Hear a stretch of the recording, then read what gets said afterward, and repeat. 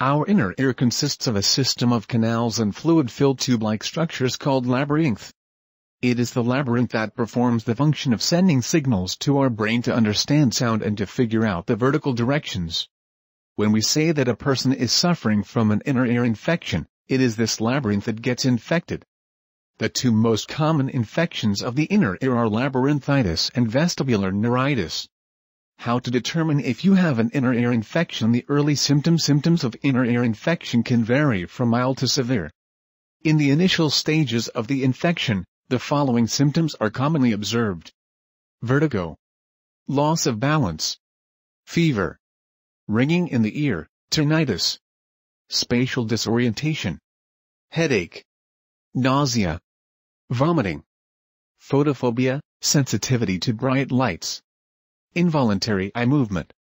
The advanced symptoms at a later stage, when the infection turns more acute, the following symptoms are usually seen: persistent feeling of disorientation, motion sickness, difficulty in concentrating, confusion, temporary or in some cases permanent hearing loss, forgetfulness, impaired or slurred speech, intolerance towards heat and cold, depression, anxiety. Pain in the ear might happen in the early stage too. Fatigue, panic attacks in some individuals. Causes: infection of the inner ear is often caused due to viral infections such as common cold or flu. It can also develop as a secondary effect of bacterial infections such as meningitis or acute otitis media. Sometimes allergies, certain medications and ear or head injury can also cause inner ear infection.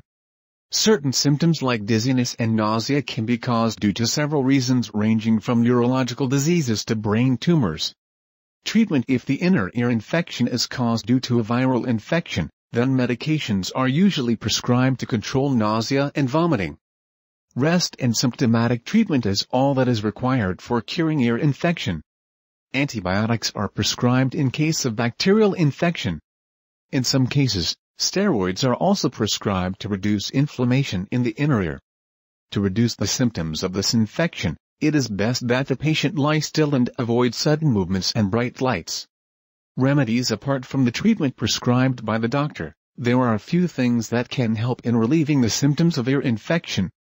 Vitamins. Ear infection causing dizziness and other symptoms are often a result of infections occurring due to a weak immune system. If this is the reason for the infection, then consumption of vitamin C is the best alternative, as it strengthens the immune system and thus safeguards your body from diseases and disorders.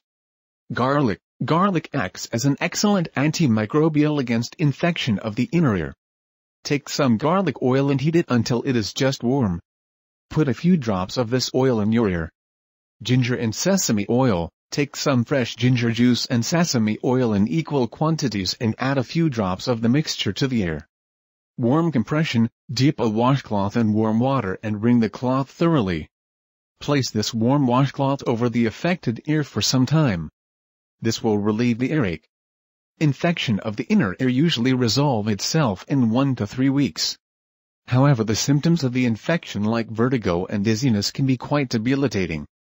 It is important to note that timely treatment of inner ear infection is very important, or it might potentially cause serious problems like permanent hearing loss. Disclaimer: this Buzzle article is for informative purposes only, and should not be used as a replacement for expert medical advice.